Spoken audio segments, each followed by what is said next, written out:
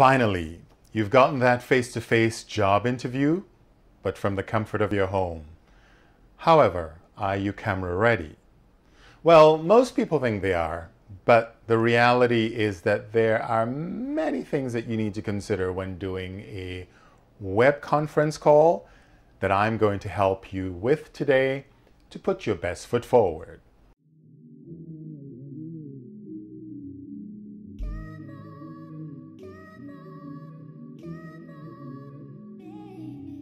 Hey, I'm Michael Robinson and welcome to my channel where we talk about everything relating to one's career based on my 2.5 decades experience having owned and operated my own staffing company on Wall Street.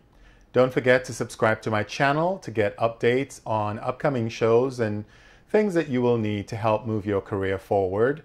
On today's show, we're going to be talking about how to prepare for a Zoom call. Now, has anyone heard of Zoom prior to the pandemic? Well, I haven't, but it has become the platform where everyone is using these days to do conference calls, interviews, chatting with friends, even yoga classes. Prior to that, you've heard of Skype, you've heard of WebEx, and there are other kinds of industry-specific platforms that companies use. And chances are you're going to be using one of those when you have your first face-to-face job interview moving forward. Now today we're going to talk about that. We're going to talk about how to prepare for this. It sounds like a simple proposition. Turn on the computer, look into the camera and talk. But guess what? It's not. You have competition out there. You have people who know how to use the Zoom to their advantage. So I'm going to give you 10 things that you should implement moving forward when planning your next video call interview. Number one, make sure your space is clean, clear, and clutter-free because you are inviting the interviewer into your home and therefore it should reflect your personality. Number two, lighting. Understand where the light is in that room. Is it coming from one or two windows? Which is the brightest? What time of day is the interview going to be? Because remember, the morning sun is different from the midday sun compared to the afternoon and the evening sun. So know the time of day, know where the light is coming from, and always make sure that you are facing that light and that your back is not against the light because it reflects favorably upon you if the light is in your face. Well, not in your face where you're blind, but the light is coming to your face indirectly. Now, a lot of times we may not have enough light coming from our window. For example, in my studio, the light is coming from the window here, but I have a lot of studio lights that helps to make up for the light being one-sided. And the reason why I cannot face the light is because there's a huge desk with lots of computers and stuff on it. And this is just the best position for the desk and guests interviewing with me. So my situation is a little different as it would be in a newsroom or a radio station or something like that. But in your case, make sure that you're facing the light. And if you don't have enough light, then buy something that supplements your lighting. Now, they're inexpensive lights on Amazon, and I'm not one to promote a product for any reason, but I have used this lighting before, and it's a circular light like this, and it's very inexpensive, and it's very effective. It's good if you have a cell phone, for example, and you can put it in the center of the cell phone, or put the cell phone in the center of the light, and it just frames your face beautifully. It's also good if you're using a computer to make sure that it reflects the light from the top of the computer onto your face, and it's a flattering light, to be honest, and it's not expensive. Number three, the camera angle is important. Now, camera angles are key because I've seen too many times where the camera is way too close or it is so far away that you're trying to figure out where the person is from the other objects. So you want it to be about maybe 3 feet from where you are sitting, especially if you're going to be using your cell phone or if you're using a laptop. The location of your body, this is another thing. So anything from your chest up is good. You don't want to see more than that. So make sure that the camera angle is straight, so it's looking at you and it's not at a bent angle downwards or upwards, but it's just straight ahead and you're looking right into it. Number 4, think about the audio. The audio is super, super important. Just as it's important to see the person, it's important to hear the person. So make sure your audio is clean, clear, and crisp. A lot of cameras in cell phones have mics. A lot of computers have built-in mics. Laptops have built-in mics. But oftentimes, if you rely on the mics in your computer or your cell phones, the mics also pick up noise in the room. It could be a fan, for example, or an AC that's blowing in the distance, or other ambient noises. For example, it could be somebody walking in the street that you have no control over, speaking loudly, or a siren. So the mics tend to isolate your voice, so it's a lot more crisp and clear, and it's attachable to your cell phone, or it may be a cordless mic, that's fine too. But definitely make sure your audio is something that you are using that is a connectable device to your equipment, whether it's directly or indirectly. And don't rely on the built-in mics in your technology. Number 5, your backdrop is important. Now, remember I mentioned the space being clean and clutter-free. The other thing that people often ask me is, what should I put in the background? Should I stand against a clear wall? Now, how boring it is to stand there or sit there and the wall behind you is a blank white wall, right? I mean, it's fine, I'm sure. But personally speaking, I like to see what's going on behind the scenes. I want to know more about this person. So being able to have a cute photo of the family, maybe the kids or the dog, or maybe your spouse or your family, it's kind of cute. It makes it more personal. It makes you more relatable, right? Maybe something that's related to what you do as a hobby, a tennis racket on a shelf, or a beautiful vase that you bought at your last vacation or flea market, or maybe a book that you read, or a couple of books that you read that might be inspiring for you, that you might want to have on the shelf behind you.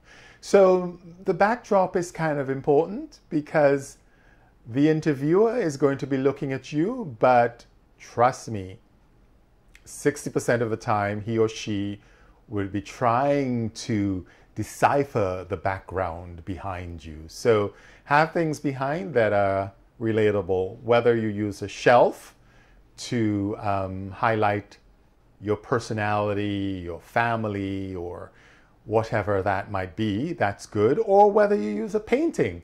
Like I'm using a Bethesda fountain from Central Park. I had this painting commissioned about 22 years ago, and I love the painting because it's all about New York. It's about the people. It's about the vibe. It's water flowing. There's an angel on top. It's everything that I love. Trees in the background. So I love the painting and I use it in a lot of my video shoots, but you know, I'll change it up from time to time. However, what I'm saying to you is try not to use a blank wall because that's just super boring. Use a nice shelving or a painting or photos of your family or friends, or photos that you like that reflects you favorably. It kind of adds a nice touch to the impersonal interview, you know, in a way that allows the person to connect with you on a more personal level. Number 6, test your equipment before the interview. So call a friend and say, hey, Michael, I want to test this. I want to make sure that everything works. I want to make sure the lighting works, the audio works. I want to make sure that I'm the right distance from the camera because I really, really want to ace this interview. So call your friend up and let that person talk to you, see how you look, and hear how you sound. Have it recorded, because a lot of these platforms allow you to record the interview. So do the testing before, because trust me, you don't want to have a technical failure the moment you're about to go on camera or during the interview. Make sure your network is secure. Make sure that your equipment is working, the lighting is in place. Make sure you've gone over your resume. And if you want to light a candle, you know, this is something I say to people all the time.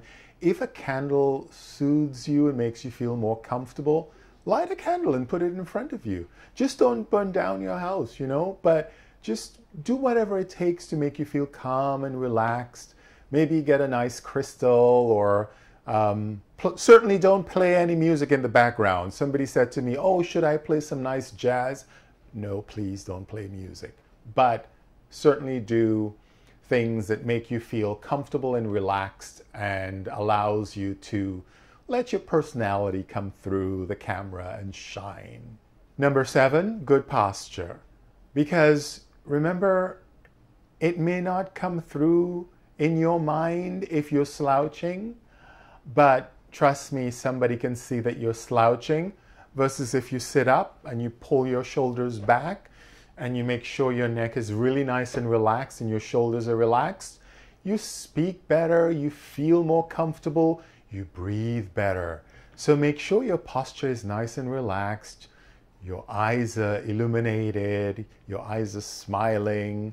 Have a smile on your face. Nobody loves anyone with a scowl or a frown or, you know. So your posture is important. Number 8, dress appropriately. It's an interview on camera.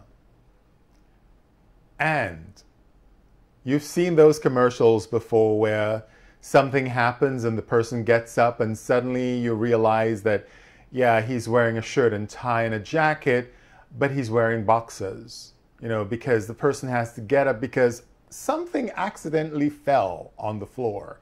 And suddenly the interviewer is seeing the rest of the individual. So dress for the interview, because you never know what can happen. You might have to get up unexpectedly for some reason, maybe to turn off the light or close the door or whatever happens in the interview. So just imagine that this is actually an interview and dress for it and sit in front of the camera dressed for that interview. Whether it's wearing a suit or a shirt and slacks or whatever it might be that you're going to be wearing for the interview, dress for it. Number 9 is probably one of the most important things that I can tell you right now. Well, everything I've told you is important, but this is one of the most important things, is where to cast your eyes. Because a lot of times I've seen this with my own eyes, even on television with professional people who should know better. They're having an interview with a journalist or someone, and they're constantly looking at the screen of the laptop because that's where their face is. So instead of looking into the camera, they're looking at the screen and they're talking to the person and they're looking at themselves because, hey, we love to look at ourselves, right? So we're looking at ourselves, but the camera is seeing us looking at ourselves. Now think about it. If you're interviewing and the person is looking at you, they want to see your eyeballs looking at them. So just imagine that little tiny hole that is on your cell phone or your laptop or your computer, that is the interviewer, and that's what you should be looking at. So you'll never see me looking up at myself because my confidence monitor is up there. So I could be looking up at myself, and then below the camera is my teleprompter. So I could be looking down at the teleprompter and talking to you. How impersonal is that, right? So always, always, always, I never look at my teleprompter and I never look at my monitor because I kind of know this is what you're getting, right? And I know what I'm talking about, so I don't really need to look at the teleprompter. I'm not that forgetful. So look into the camera and speak. Now, what that means is that you need to know what is on your resume. And I say to people all the time, make sure you know your resume like the back of your hand. because you don't want to be glancing away at the resume and looking at the camera. It's a bit distracting. It almost looks like you don't know what you have on your resume. So know your resume like the back of your hand and speak upon your job title, your history, your skill sets professionally, flawlessly, confidently, securely, and look into the camera as you do this. It makes you seem confident. It makes you seem knowledgeable. It makes you seem more aware of what it is you're doing, and it is more impressive than if you're constantly fidgeting and looking out of the window, looking up at the ceiling, or looking over at the door because maybe your kid is at the door or the dog might be rubbing against the door. Just ignore the dog, just ignore the kid, just ignore whatever is happening in the room. The focus is the camera. Look at the camera, even if the building is burning down. Well, maybe you should get out then, but focus at the camera all the time during the interview. And I'm not saying you shouldn't glance away every now and then and glance back to the camera. That's fine. I mean, you don't want to be keeping your eyes focused on the camera without naturally blinking or turning a bit. But when you're speaking, speak into the camera, and it comes across a lot more authentic. It comes across a lot more genuine, more relatable, and more likable, believe it or not. And number 10 is smile. You know, it's a job interview and you're relating to another person, and people like it when you are happy and positive. When you smile, you give across a certain sense of confidence and likability. Now, I'm not saying that you should be smiling for the entire interview. It's absolutely impossible. But have a smile in your head or in your face or in your eyes, and come across as someone who knows what they're talking about, who is confident about what they're saying, who is likable, who is relatable, someone who that person on the other end of the camera can feel, I like that individual. I want to get to know him or her better. So smile. Use your eyes, use your lips, use your cheeks, use your forehead, whatever it takes. Come across in a very positive, energetic, likable manner. That's the other thing. Be energetic, right? You don't want to have low energy, because low energy is going to make me fall asleep. So make sure your energy level is up. Even if you have to sip a little bit of coffee before, if you feel tired that morning and you feel, oh my goodness, I'm not ready for the interview, take 2 or 3 minutes and take a couple of really deep cleansing breaths to energize your body and give you that energy you need. If you need to sip some coffee before or have an energy drink, do that. But cleansing breaths are absolutely one of the most revitalizing things you can do for your body. Open the window, go by the window, or open the door and just take some really clear, deep, cleansing, slow breaths and just feel that oxygen, that pranayama energizing your body and your mind and stimulating your brain and preparing you for that interview. And relax your body. You know, if you feel tense in your shoulders, you know, relax your shoulders, shake them out a little bit, roll your head around a couple of times. You know, you may look like a crazy person, but the bottom line is that you are relaxing your body, center your mind, breathe deeply, think positively. And remember, this is your opportunity to put your best foot forward, and you only got one. So this is it. This is your moment to shine. Remember, lights, camera, action, ready. All right. So until next time, thank you for joining us. Let me know your thoughts and ideas. Let me know how the process is coming along, and feel free to click the subscribe button to subscribe to my channel and keep me posted on how things are going along for you. Remember, think like an entrepreneur, because remember, business people are successful because they make their realities a possibility by thinking them into action. So you can make your job a reality by being prepared and thinking it into action. Think like an entrepreneur and you'll succeed in your career. Be well until next time.